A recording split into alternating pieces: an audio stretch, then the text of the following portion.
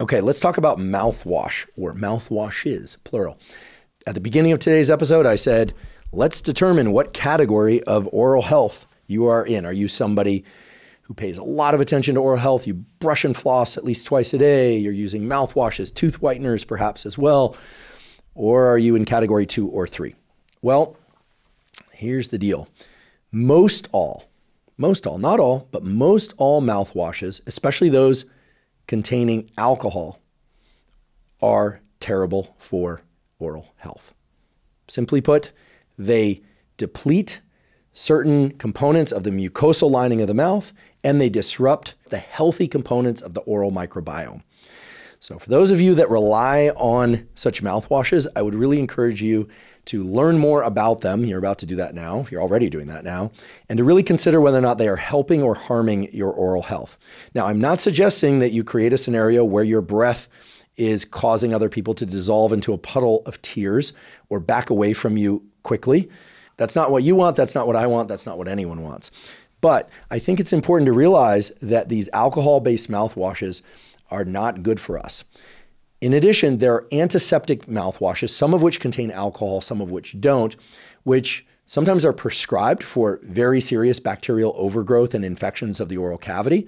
If your dentist or physician or periodontist prescribes those, I certainly am not going to try and get in the way of that prescription. That's between you and your healthcare professional. But you would be wise to ask them whether or not these chlorhexidine type mouthwashes, et cetera, are potentially bad for other components of oral health or microbiota in the gut generally, because in some cases they have been shown to be not good for us. At the same time, we don't want overproliferation of really bad bacteria in the mouth, so we don't want infections to run wild either. Most people, however, are using mouthwashes to freshen their breath and to kill off additional bacteria in the mouth that they might believe they couldn't get with brushing or flossing. If you are somebody who really wants to use a mouthwash for that reason, I encourage you to try and find a mouthwash that is not alcohol-based and that is not a strong antiseptic, or that if it is an antiseptic, that it's not alcohol-based, okay? And such mouthwashes exist out there. They're a little bit hard to find. I'll provide a link to at least a couple of them in the show note captions. Here, I have to say I have not tried those mouthwashes yet.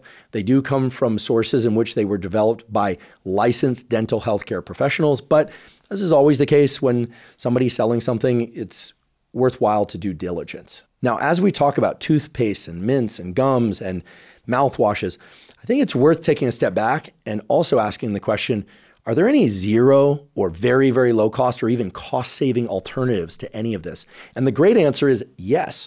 There are actually a number of things that you can do with basic over-the-counter stuff from the grocery store that all the dentists I spoke to said, yeah, that's a pretty good option. It's not the best option available perhaps, but it's a pretty good option. And in many cases, it's better than the typical commercially available toothpaste or mouthwash. For instance, I would imagine, based on everything I now know about the structure of teeth, that using something like baking soda to brush the teeth would indeed scrape off the biofilm, perhaps even whiten the teeth a little bit, although as we talked about earlier, you're not really whitening the teeth. You're actually just changing the reflectiveness and some of the composition of that enamel, which is translucent, so that you can see the underlying components better.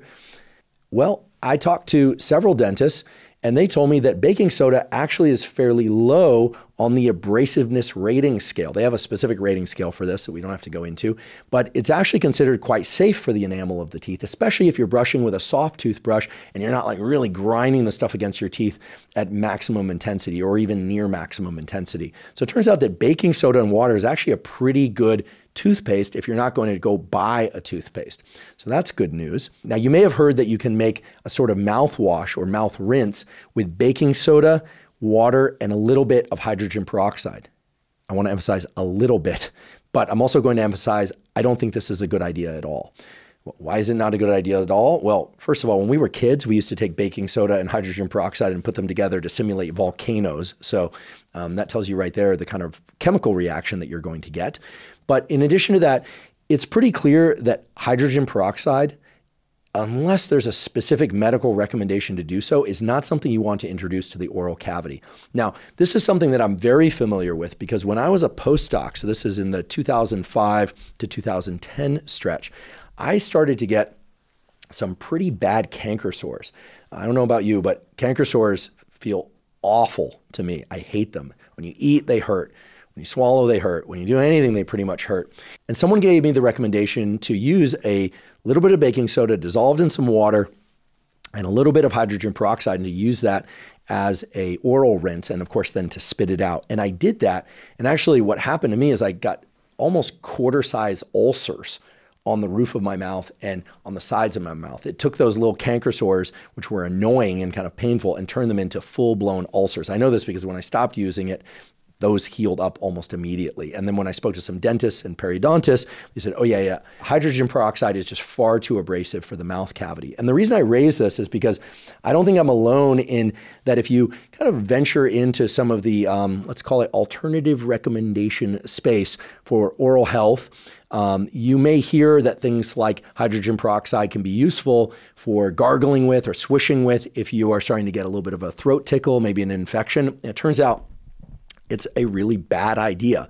Now, if there are physicians or oral health experts out there that strongly believe in the use of hydrogen peroxide rinses or gargling with it to promote oral health for any reason, let me know in the show note captions. I don't want to go against any of those recommendations, but this now considered kind of old school recommendation of creating one's own mouthwash with a little bit of baking soda, some hydrogen peroxide, and water does not seem like a good idea, not just based on my experience, but every one of the dental professionals that I spoke to. That said, it does seem that creating a high salt solution, okay, so taking some salt, putting it into water, dissolving it, and then finding the point at which it won't quite dissolve because the concentration of sodium is just high enough, and using that as, of course, not something to swallow, but rather as a dental rinse, so putting it in your mouth and swishing it around, and then spitting it out, and it's going to taste very salty, and then taking a swig of water, just plain water, and then swishing it around and then spitting it out. That actually provides a really nice milieu for the production of healthy mouth bacteria. It's near zero cost. I suppose you need a little bit of salt, a little water, and a glass to put it in, but it's basically zero cost. And if you think about it, that high saline or high salinity solution is a lot like the sort of brines and the liquid that comes from these low sugar probiotic foods that earlier I was suggesting, and in other episodes I've suggested could be really healthy for swallowing for the gut microbiota. But again, I want to be very clear. Do not swallow high salt concentration fluid. We're talking about a swish and then a spitting it out as a way to improve the overall milieu of the mouth, to get the pH right, to promote the proliferation of healthy microbiota components. Okay, so we've talked about some commercially available gums and mints containing xylitol. We've talked about some commercially available toothpastes. Indeed, some toothpastes that almost fall into the very boutique category because they have all these things that are known by dentists and periodontists to be great for oral health, but those can run some cost, right? And so I do think it's important that we also talked about the use of just baking soda with a soft toothbrush and some water and gently brushing the teeth as a great way to disrupt the biofilm and clean your teeth, and a high salt solution as a swish and spit, followed by, swish and spit with clean water, no salt in it, as a essentially very low cost or zero cost mouthwash.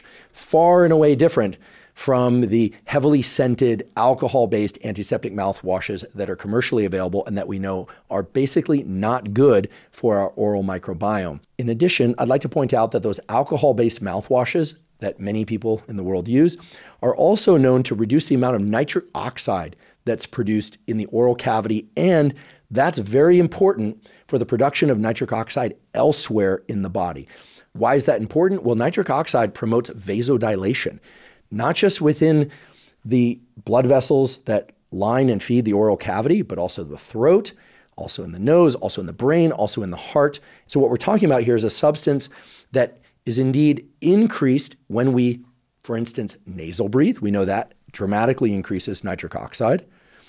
We're talking about a substance that when the oral microbiome is preserved in its healthy state, tends to increase in production.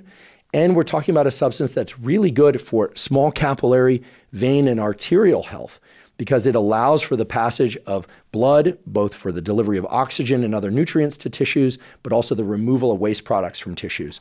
So we don't want to do anything that reduces nitric oxide unless there's some specific medical condition that leads us to want to do that.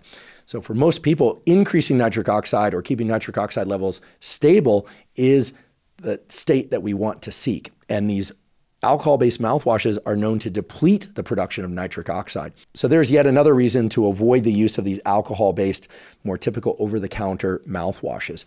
By the way, this is not a scare tactic against mouthwashes. I'm sure that if you use mouthwashes, you're still producing some nitric oxide, but I think nowadays many, hopefully all of you, are interested in doing whatever you can to improve your mental health, physical health, and performance. And if there are things that you are doing that are inhibiting those in any way, that you'd potentially want to at least think about those, maybe remove them from your protocols, especially if there's a cost to them that you can remove. In other words, you can save on costs. So again, lots of reasons to move away from the alcohol-based standard antiseptic mouthwashes, aside from the improvement in your breath that, by the way, can be better achieved by supporting the oral microbiome other ways that we've discussed. There's really no clear advantage as to why one would use one, and there apparently are a number of disadvantages.